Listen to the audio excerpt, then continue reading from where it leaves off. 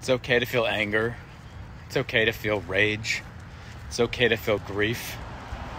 I feel all of those things right now. And so if you are feeling those things, know you're not alone for a second. No matter what side of the conflict you're on right now in Israel, we all know and can stand for that it's never okay to abduct children from their families. It's never okay to kill people and parade them amongst other people and cheer in the name of your God the death of innocent civilians.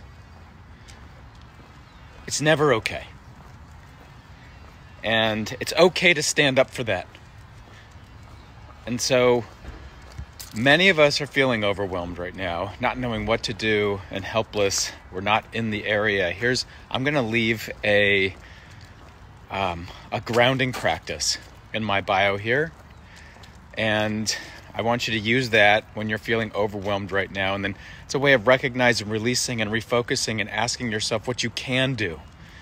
There are ways to support, whether it's giving money or volunteering and supporting or just talking to people just about how you're feeling. Take care of yourself during this time.